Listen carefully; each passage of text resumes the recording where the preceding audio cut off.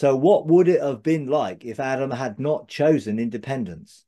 Would we still be walking around the garden in the nude?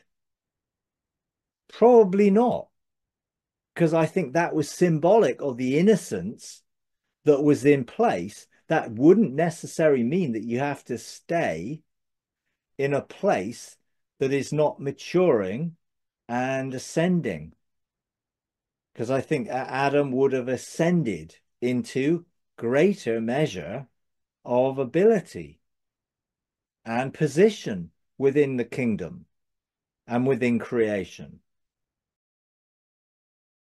But in terms of restoration and Jesus, yeah, Jesus has to be the embodiment of everything. That are all the promises of God are embodied in him.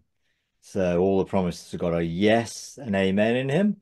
And therefore, every promise for reconciliation, restoration, forgiveness, redemption, and everything else is in him and is actually in the new covenant that we are included in, because he has come into that agreement with God for that restoration. His resurrection obviously is the key element to our receiving life and new life and resurrection life. But we enter into that new covenant. I didn't make a covenant. He made the covenant with God and included me in it. And I think that's the security of it, in that he has embodied and fulfilled all that was required to bring us into a restored relationship, and has included me and you and all of us in that, without our needing to do anything other than discover it, to come into the realization of what he's already done. So the finished work of Jesus is exactly that, finished. We can't add anything to it. Just come to the full realization of all it means. And of course, that is an ongoing process. We may know one or two things to begin with, and then we discover more and more and more of the amazing things that Jesus has accomplished through who he is. So definitely, when we're thinking of restoration, don't think of something that goes on outside of Jesus or without Jesus, or something we have to accomplish, or something that's accomplished automatically. It is something which is outworked through who he is, to his full expression of the image of God, who Colossians 2 talks about, through him created everything and through him reconciles everything. And I think all is very much included within all. I think there's so many alls in the Bible, and most of them in terms of are relating to the all inclusiveness of who Jesus died for, who Jesus died with, who Jesus died as, and who are resurrected, all who are reconciled, all who are forgiven. There's just alls right throughout, particularly the New Testament, that shows no one is excluded or left out of that amazing work that he has done. So yeah, definitely the embodiment of everything. Yeah. That's terrific. You mentioned this Immortality conference in November with Yeah. Lindy, with Justin. Interestingly, Justin just had was part of an Immortality conference here in Texas in the U.S. about a month ago. I actually attended the conference live. Now, what's interesting, Mike? So I was there. We were there. I was there, and then literally the next day, I was so sick, laid out on my couch. I couldn't even get up.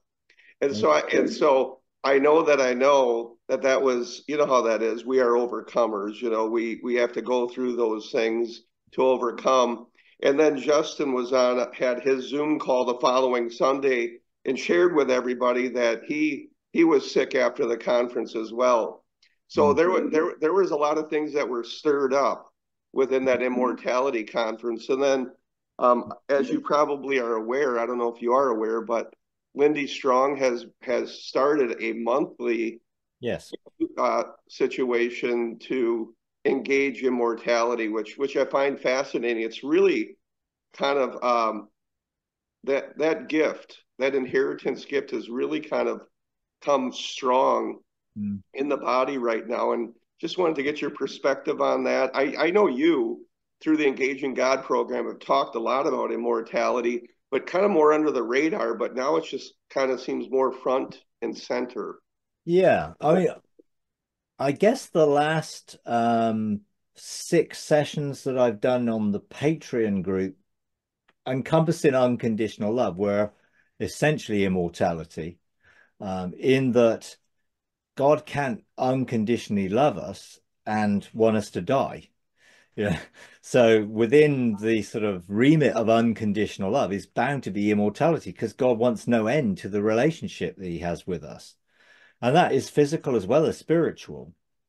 Um, I think, uh, I guess, as I've gone through healing to health, wholeness, immortality has been a journey in which I have grown in my understanding and experience of it. Having not been sick for, I don't know, 30 years, I guess, um, not having have any concept of sickness in that sense, um, it inevitably leads to, well, if you're not sick, then there's no need to die because generally you die because of some sort of illness or some disease or something else. So if you don't get sick, you're not likely to die. But it goes beyond that into the quality of the life rather than the quantity of it. You know, in a sense, a lot of people, if you ask them, would you like to live to forever in your present state? They'd probably say no, because they're not happy or they're not content, or they've not found out their identity or purpose. So immortality is not just, well, we're not going to die, but it's the quality of eternal life live now, which means embracing the full capacity of who we were always intended to be as sons of God and outworking that in our everyday life. So I certainly embrace immortality in that we put it on, we clothe ourselves, which amounts to accepting, believing, living in the reality of what was always intended, and therefore not giving room for any other way of thinking. If you're in doubt or unbelief towards it, which is where the problems come in when you get symptoms of sickness or disease or whatever else, it causes us then to have to contend with immortality because you're having to face, well, I'm believing this, but the evidence is contradictory to it. So I do feel that accepting the reality of it has to be outworked in practice. And therefore, how do you do that? And I think clothing yourselves or putting on immortality is putting the truth onto the facts and changing the facts to align to the truth. And that requires our involvement. It's not just that we're immortal, end of, full stop. We're encouraged to embrace that. And I think it, as in everything in the Christian life, as a man thinks in his heart, so is he. So if you continue to focus on the negative, then the likely is that you will essentially manifest the negative. If you focus on the positive, then you're more likely to manifest the positive in the way you live. Because the way we think is what's a result of what's programmed in our heart. As a man thinks in his heart, it's because you're thinking according to what's programmed in your heart. So the programming needs to be replaced. It's like having a new operating system. You can have a whole new operating system. In the past, we've upgraded from, Windows 2 point something to 3 point something to, eventually moving up to Vista. Oh, that terrible Vista into, various versions of Windows, eventually Windows 10, Windows 11, and you've changed the operating system, but you still have to have the programs that run on it. I can't have an immortality operating system and then keep running programs that are designed for another operating system. Something that's designed for iOS or Apple won't actually run on Windows as it stands. So we've got to try and make sure we match how we think, speak, act, and outwork that in reality and not contradict it, because it just won't work if you try and run programs designed for one operating system on another. So we need a complete overhaul, not just of what's programmed within us, but how we outwork that programming in our thinking, emotions, and everything else. So, I can't say, well, I believe in immortality, and then I live in fear. Because Hebrews talks about the fear of death has kept the whole of mankind in bondage. So I can't live in fear and think, well, I believe in immortality. Well, I'm hoping for immortality. That was what that really means. When somebody will say, well, I believe I'm immortal, what they're really saying is, I hope I am. It's a wish, but if pushed, then their thinking and everything else isn't aligned to it. So I think it's a complete makeover, overhaul of the way we think, feel, what our belief systems are, the programming of that within our whole being. And then the full manifestation of it is living unrestricted and unlimited, because the quality of the immortal life, the abilities of immortal life, is in non-linear and multi-dimensional reality. I'm not going to be restricted to one plane of existence. I'm designed to live in multiple planes of existence. I'm designed to live them simultaneously. So I'm not going to, well, I'm living on earth, and then I'm going to go to heaven, and then I'm going to do this, and then I'm coming back to earth. No, I can dwell in all of them and abide and live in all of it, because that's how we were intended to be as beings created with an immortal perspective. We're designed to be able to be unlimited and unrestricted by the physical plane, so we can occupy the physical, spiritual, and dimensional planes of existence all at the same time, because we were designed to be able to operate in a non-linear fashion. And all of that, I think, is part of realizing the fullness of our potential as sons and living out that potential, which means quite a lot of deconstruction and renewing of our minds to actually know the truth, but then to live in that truth. Because a lot of people will accept, oh, yeah, I can be multiple. And then you say, well, how does that work for you? And they can't answer you because they believe it's true, but they're not living in that truth yet, which is okay, because we're all on a journey. But God wants us to embrace the fullness of our sonship, which will carry with it a whole different quality of life, which is beyond, well, as Justin would say, beyond human. It is beyond the limitations of humanity, because mankind were made in the image of God. They were not supposed to create their own image. Humanity is the image that has been created by ourselves. And I'm not going to be restricted by being human, because I'm not human. I'm a son of God. I'm created to be beyond purely human, living in a human plane of existence, to live in a completely different realm of sonship. And I think that's what the Father's really wanting to help us embrace and begin to live out. So definitely your immortality is definitely on the Father's agenda, to get people to begin to think of the possibility, and then to embrace the possibility, and then to go and live the possibility as a reality. And of course, if you're going to live forever, then it poses a whole lot of other questions. terms of, well, how and where and what you're going to do and how you're going to eat. And I mean, all the questions, which I think some of the conference that Justin went on and others are beginning to pose the question, well, what is the economy of immortality? Are we going to live on a financial plane?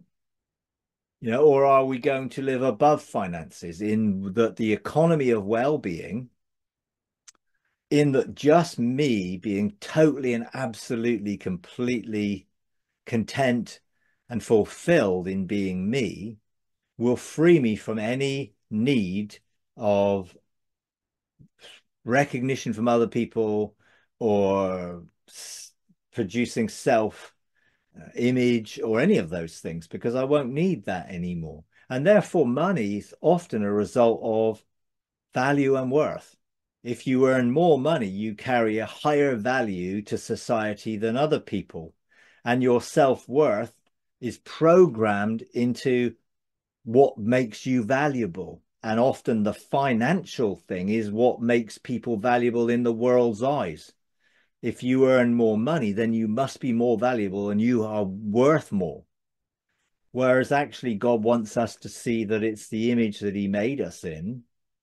He created us with value and worth intrinsically attached to who we are. And therefore, I believe an economy of immortality is one free from money. Now, that doesn't mean that we won't have a system that works. But actually, if everyone is doing what everyone was designed to do, no one will need to be paid for it because everyone will support one another out of what we're all designed to do. So if we were living in, let's say, a restoration city,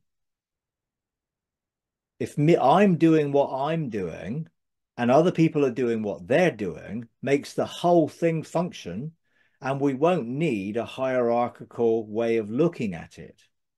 So I'm blessing someone and someone's blessing me. That's covenant. So the economy of immortality is covenant. What's mine is yours and what's yours is mine. And we all have enough for all our needs and an abundance of overflow because Jesus promised us abundant life, which is life in all its fullness. Therefore, what I see is if you remove the limitations of identity that comes through humanity, then you remove the programming that humanity has placed upon people, which is works-based, performance-oriented worth and value. And all I have to be is to be me. And if we're all as God intended us to be, then we're not comparing us with each other. I'm not saying, well, I'm doing a more important job than you, therefore I'm worth more, because I only need to be me and you only need to be you. Therefore, you value each other for who you are, not what you do. That removes the need for financial remuneration. Money doesn't have to make the world go round. And I think that is really where we will come to when we begin to look at what will this mean in practical terms of how will we live if we embrace immortality, and what changes will that make to the world in which we live in if people are beginning to live that way. And I think it will have a significant change in our attitudes and our mindsets towards each other, to the world, because my sonship is linked to creation. And creation values me as a son. And creation gives me a place within its overall sense, because creation is longing and waiting for the revealing of the sons of God so creation could be set free. So there's a vested interest to creation for me to be me, because that will tie into creation's freedom. So I believe there's a lot of thinking to do and questions to be asked, not just the very simplistic thing, oh, great, I'm going to live forever. It's like, well, what does that mean? And how is that going to work? Because unless people start thinking about it and beginning to embrace God about what his ways are in it, then we'll just come up with more solutions, which will be man-made and will be a repeat of the things where we've gone wrong in the past. So I don't want to create something based on a previous image. I want something new, something based on how God intended it to be. So what would it have been like if Adam had not chosen independence? Would we still be walking around the garden in the nude? Probably not, because I think that was symbolic of the innocence that was in place. That wouldn't necessarily mean that you have to stay in a place that is not maturing and ascending, because I think Adam would have ascended into greater measure of ability and position within the kingdom and within creation. It's very difficult to imagine what something could be without the influence of what has been. So that's why deconstruction is important, that we are embracing what God intended rather than what we have developed or created. And I think there's a sense where I do not want my immortality based on the ingenuity of man.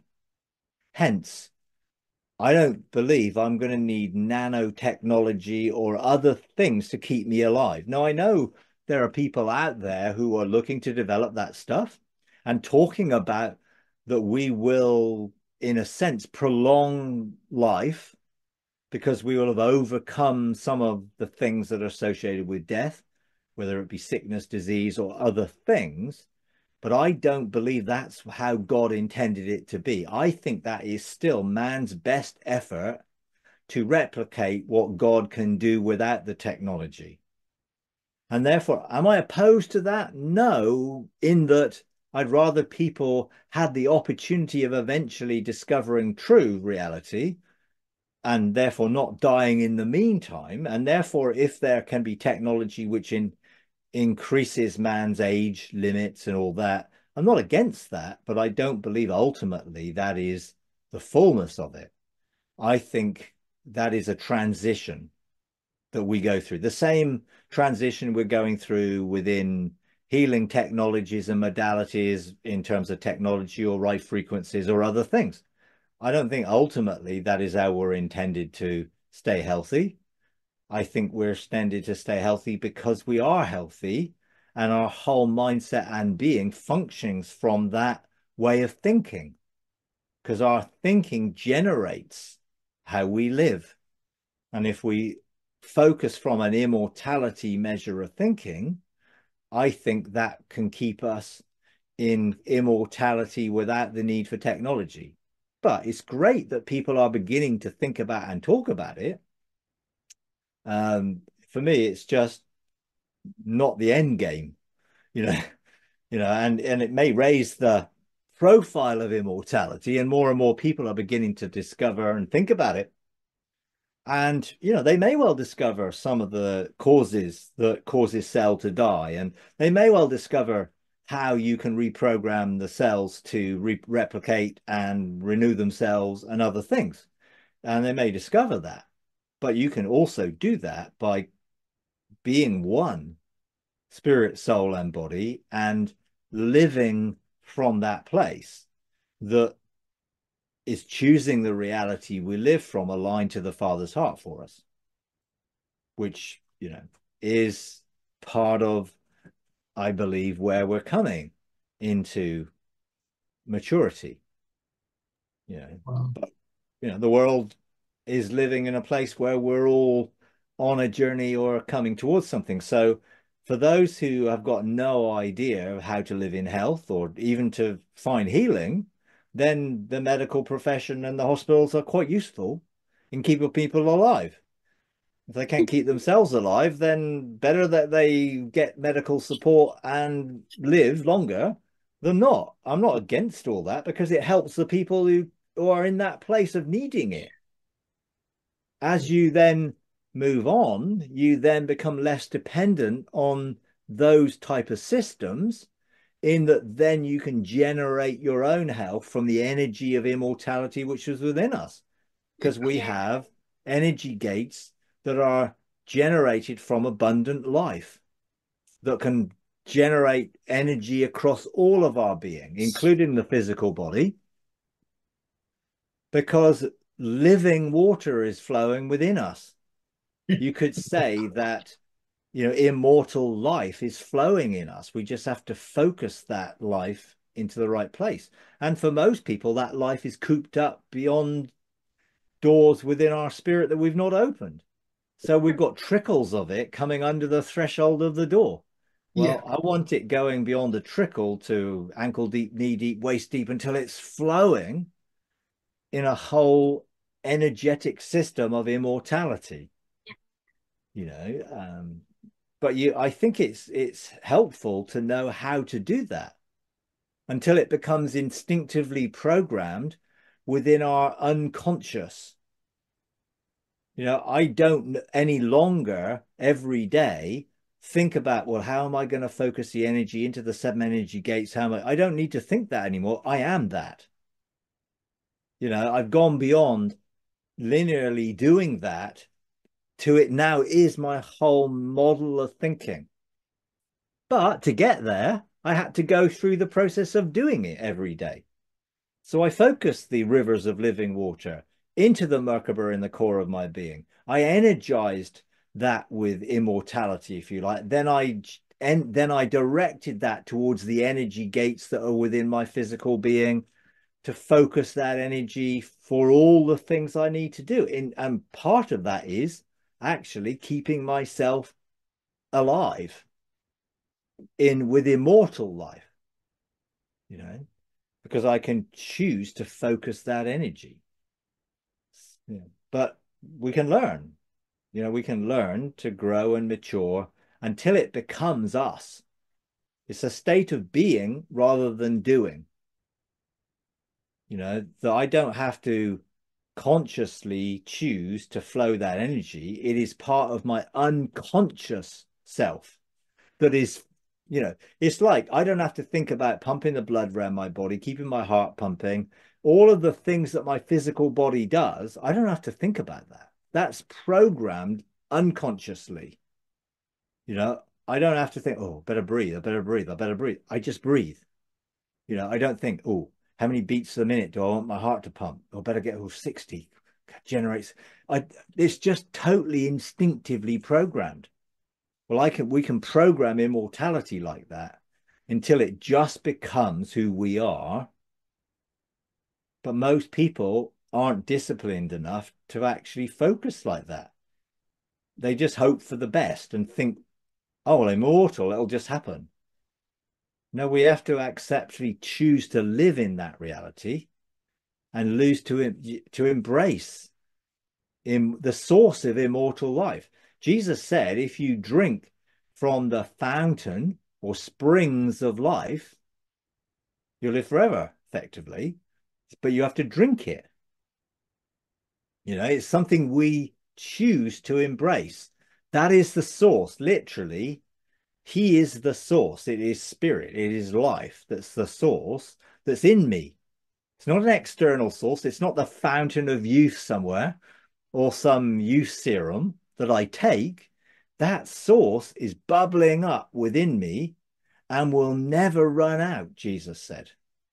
If you drink from this, you'll never run out. As he talked to the woman at the well, you know, it was like, drink from this source and you're never going to be thirsty again, you know, which means it is perpetual. You know, it is bubbling up. And I think that is really the key. It is drawing from the right source. You know, and that becomes your only source. Then you don't eat to live. You eat to fellowship and enjoy. So you're living from a different type of perspective. And I do believe that's God's intention for all of us, to come to that state of being. and to dwell and live in that state of being, which will free us from living according to the world around us, which I think is, living from an immortal state means I'm not subject to the laws and things around me in this world, which is being restored. Until it's fully restored, I don't want to live connected to death. So I'm not having my mindset connected to death, but people are dying all around me. One of my really good friends died yesterday, and it's you have the emotions of that. I know where I know where he is, and I know he's in a better place physically, in that sense, now. But I don't believe that was God's intention for him. But we all have to come to that place and that reality, and as much as, over the last couple of years, people who I know have died.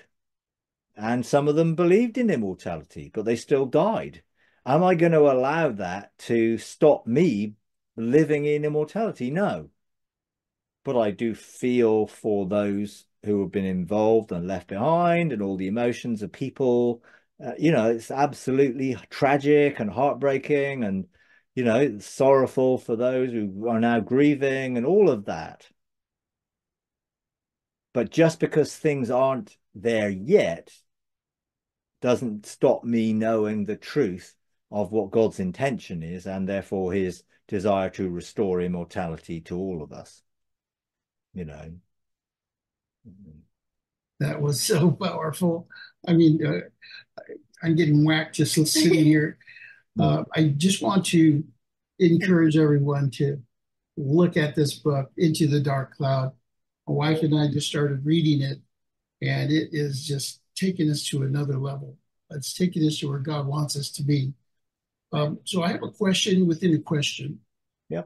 We recently heard a message, which we don't necessarily totally agree with, but there's some great things in that message. One of the things that I saw and heard was something about righteousness and holiness and justice working for that.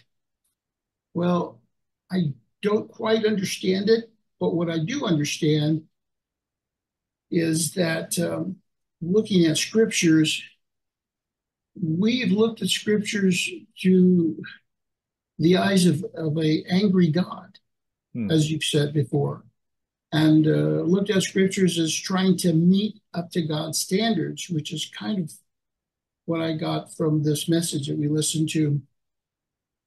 I look at Joseph, I look at the woman who committed adultery, I look at David, I look at everyone who's sinned in the scriptures and how God dealt with them.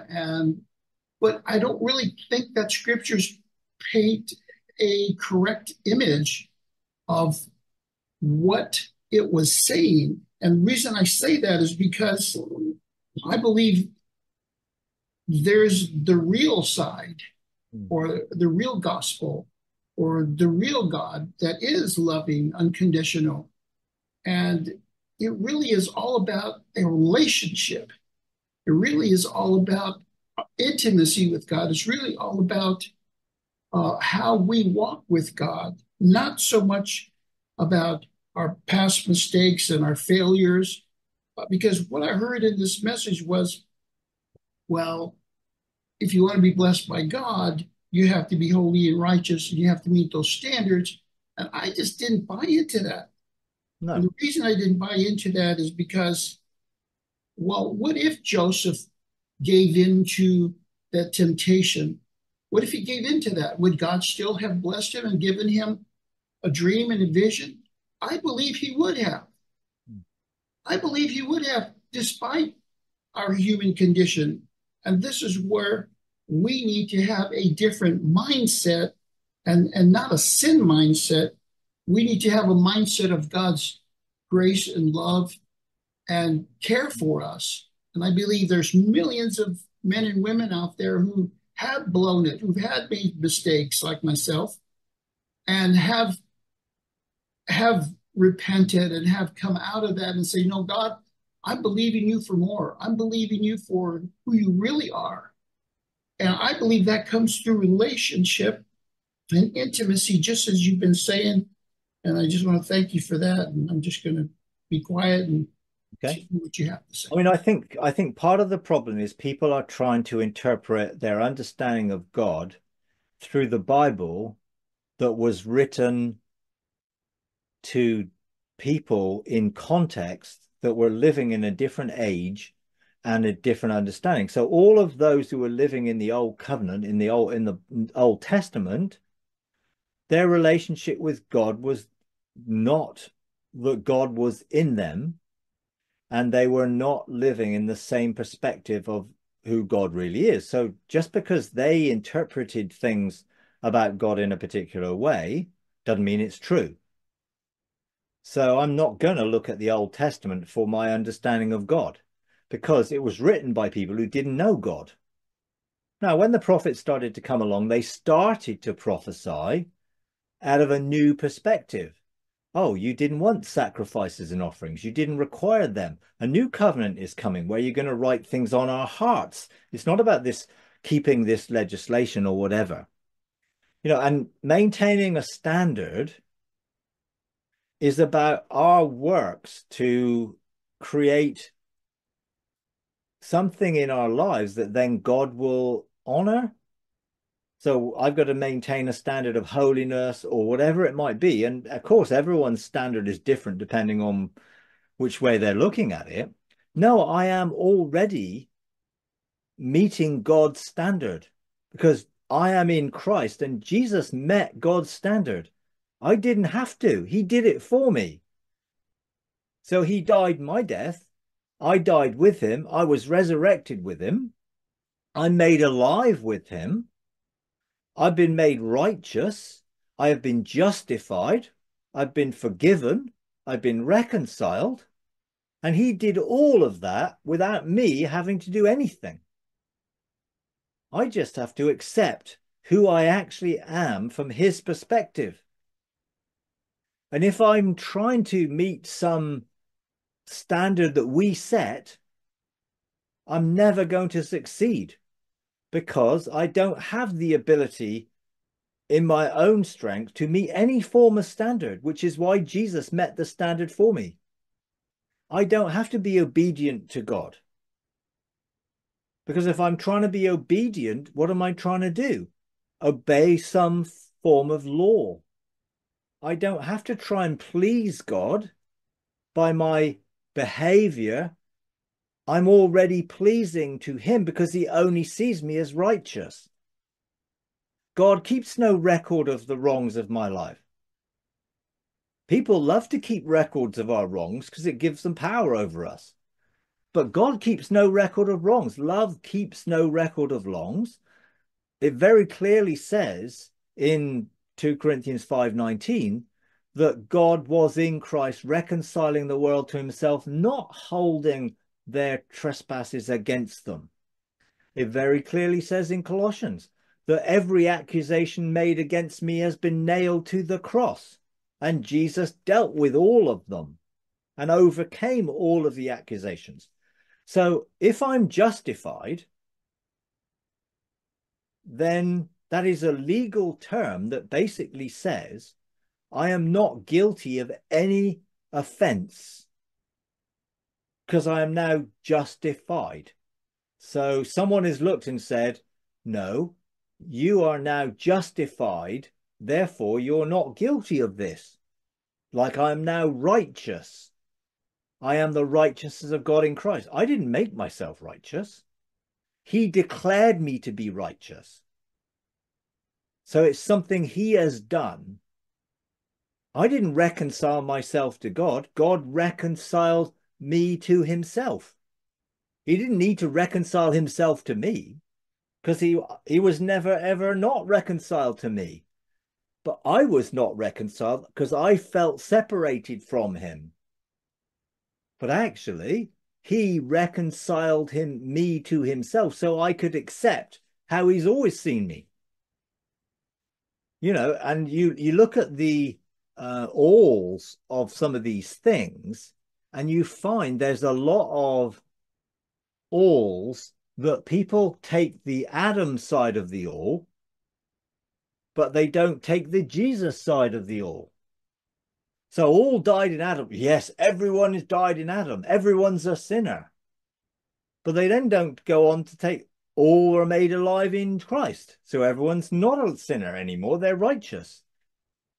And you have things, you know, like sort of the typical scriptures, which sort of say, you know, all have sinned and fall short of the glory of God. You know, that type of thing from Romans chapter 3. You know, so everyone accepts that. Oh, yeah, all have sinned and fall short of God. So none of us is good enough, which is absolutely true in our own strength. But when you actually read it, and I never saw this because I only looked at the all have sinned and fallen short of the glory of God. It then goes on in verse 24 to say, being justified as a gift by his grace through the redemption which is in Christ Jesus. So that all who have sinned and fallen short of the glory of God are all justified as a gift. Same all. You know, all sinned, absolutely all lost their identity. All now have been given restored identity.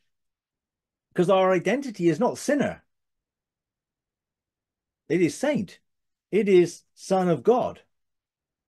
So when you read those type of things, we always focus, and the evangelical system always focuses on the first part of everything and never follows it through, because all that does is bring guilt and condemnation onto people.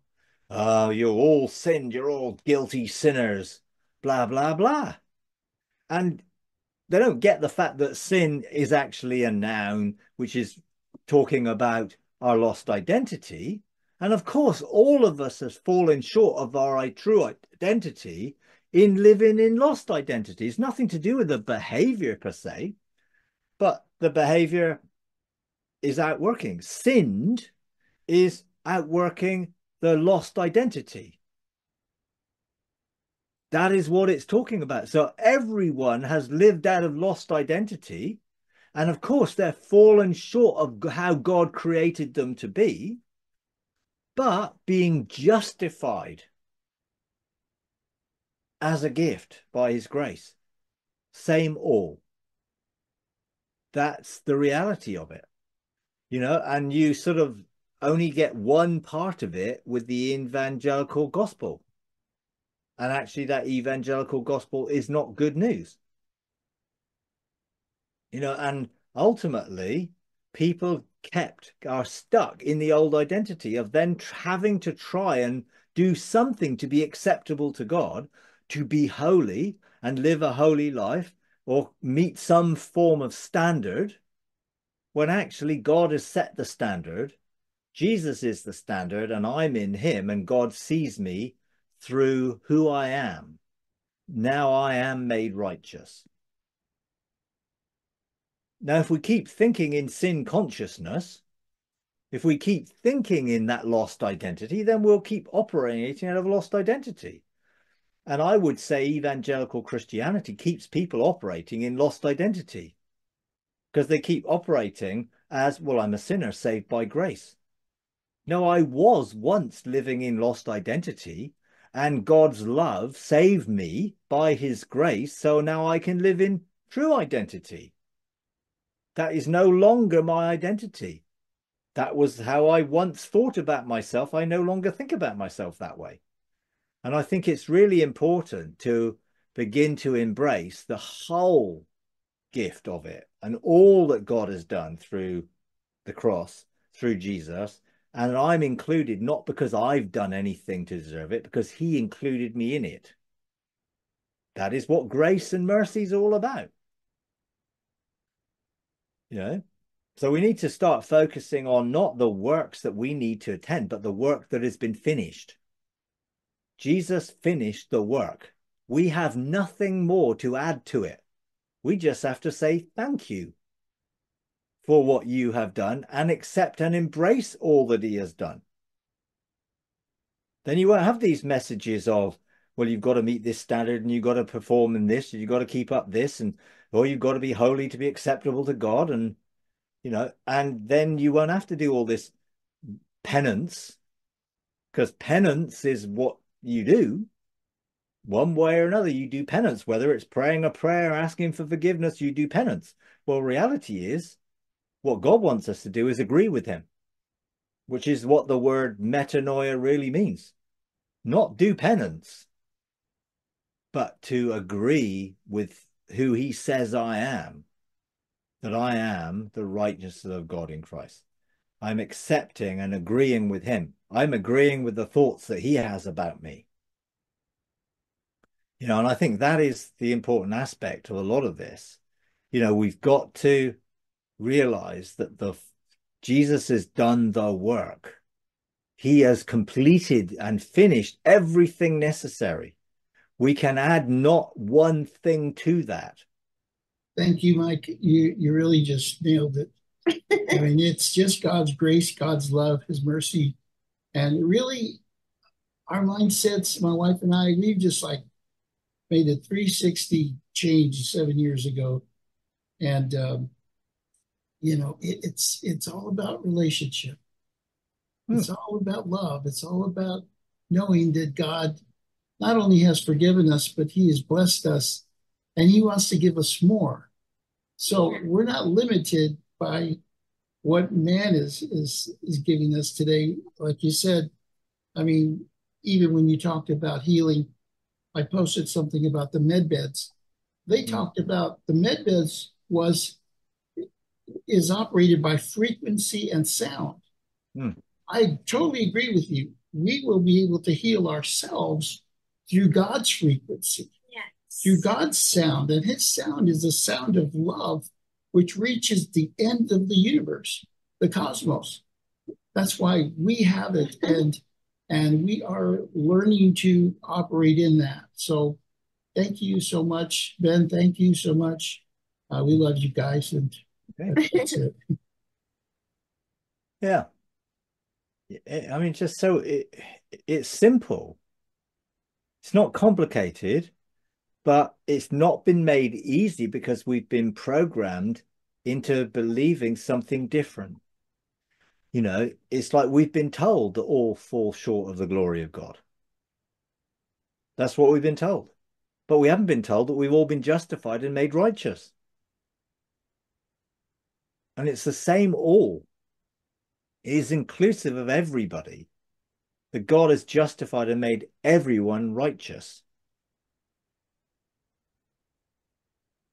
And so here's a word that evangelicals could hang on.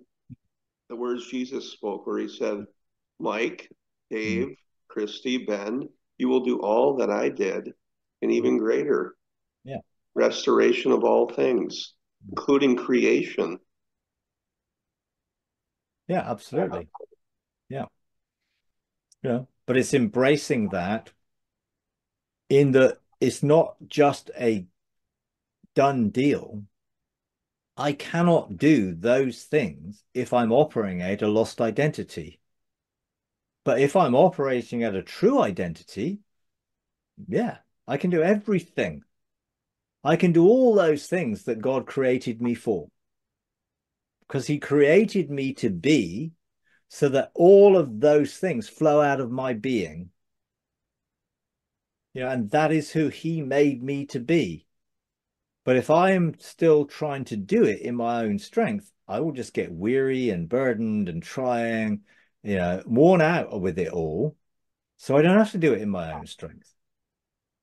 And I think that is something for all of us to actually embrace, who we really are and live out of that true new identity, that new identity of sonship, that I am a son of God, made in his image and likeness, to do all the things that Jesus did do,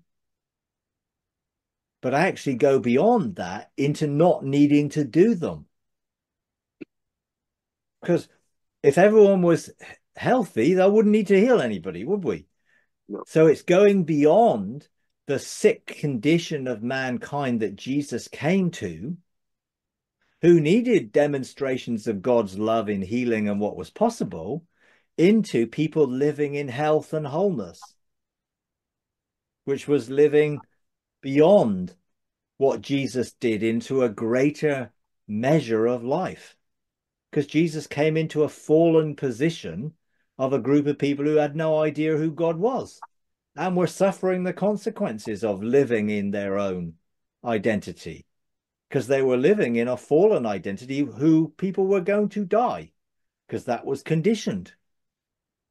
When you live in a greater identity that you don't need to die, then you're not going to be restricted and limited by that old mindset and belief system. And I do believe God wants us to shift away from, all of the works-based perspective to it, to embrace fully the grace, finished work perspective of it all. And this is beginning to spread.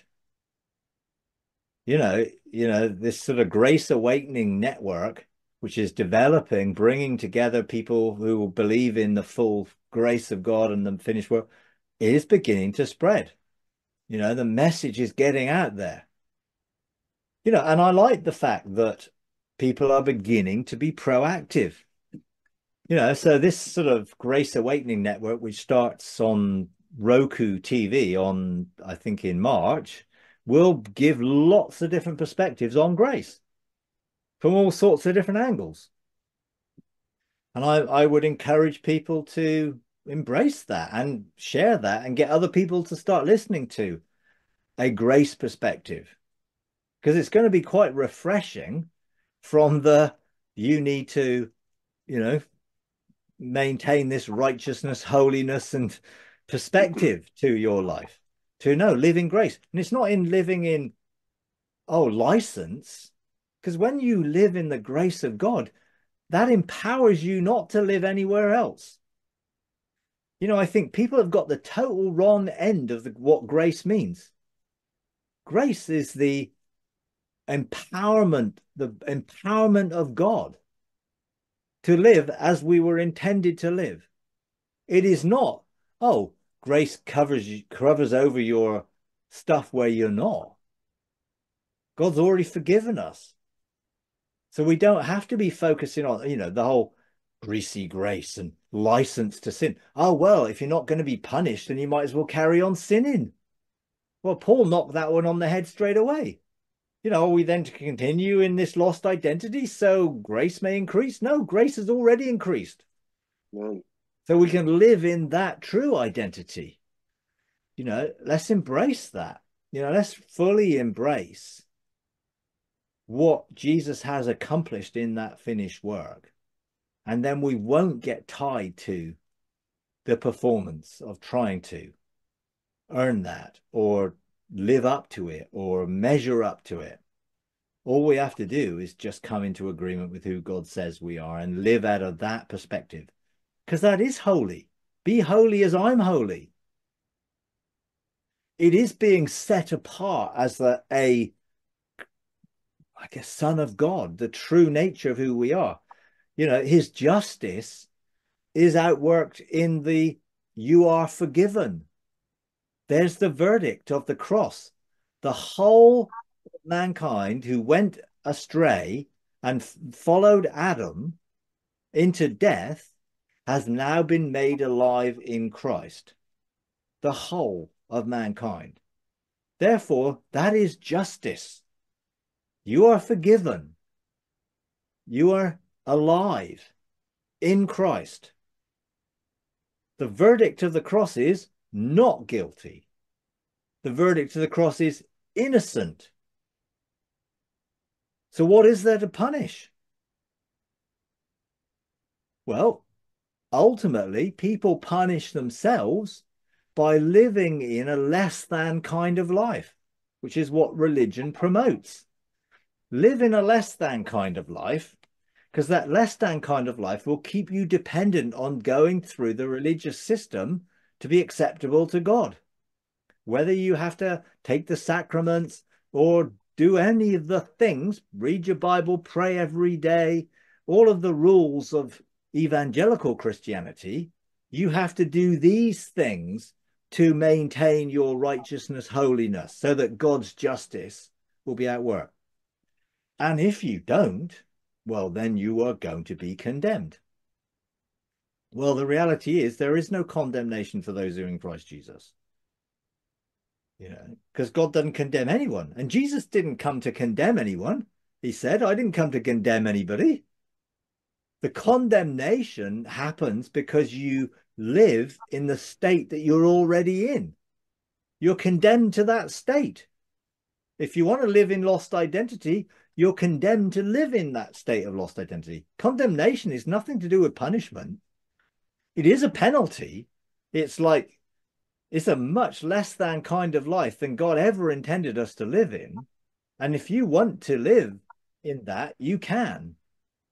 And therefore you suffer living in that less than kind of life. But God hasn't condemned you to live in it. You've condemned yourself to live in it by choosing to accept that you still are operating in that. Whereas if you choose to accept what God says, that you are righteous, you're not going to live in that. You know, and the process of having our minds renewed is renewing our minds to agree with what God has already done and said and thought about us, which is we are justified, we are righteous, we are reconciled, we are forgiven. You know, that is the done deal from God's perspective. Let's make sure it's the done deal from ours. Because I think that's the key. If we're not thinking in alignment with God, then we're going to be thinking in alignment with something else. Yeah. And that'll keep us living in that less than kind of life, sadly. You know, but Jesus did it all. We were all died with him, and we're all buried with him, and we're all resurrected with him. And essentially, we're all ascended with him as well, because we're all seated with Christ in heavenly places. You know, and it says with, not in. Because I'm not in Christ in that realm, if you like. Is that concept of being in Christ is being in the finished work of Christ and being in the relationship with him. But I sit with him in heavenly places, plural. So I have been died, buried, resurrected, and ascended. All in him. Because he raised me up and seated me in heavenly places with Christ. I didn't do it myself. Neither did I do any other things myself. But I certainly embrace the fullness of what he's done. Because it's a perfect, complete, and finished work. Which is pretty awesome. If you enjoy these videos, would you please take a moment to like, comment, and subscribe? It really does help. Thank you very much.